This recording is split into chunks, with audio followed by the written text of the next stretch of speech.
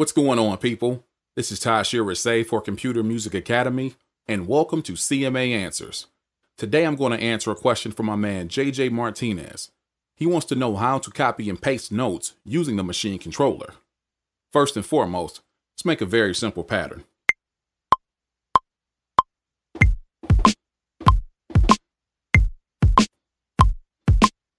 Next, hold down Select, and you can lock Select by pressing button 1. Now go to Events. Here, you can press the pads you would like to use, and that's going to highlight the notes on those pads. Press Select again, hold down Shift, and press pad 11 to copy. When you're copying multiple pads, you want to make sure you give yourself enough room to paste them. I want to take the notes from pads 1 and 2 and paste them to 3 and 4. So I'm going to press pad 4 to select it, hold down Shift, press pad 12 to paste, and there you go.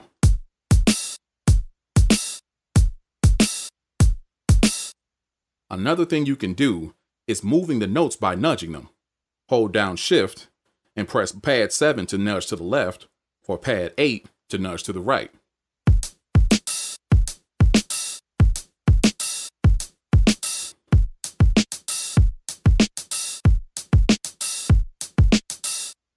As you can see, you can get very creative with this. So thank you to JayJae Martinez for giving me the idea for the video, and if you have questions of your own, leave them in a comment down below. Please like and share the video if you haven't already, and for everything dealing with computer music, join us at computermusicacademy.com. See you next time.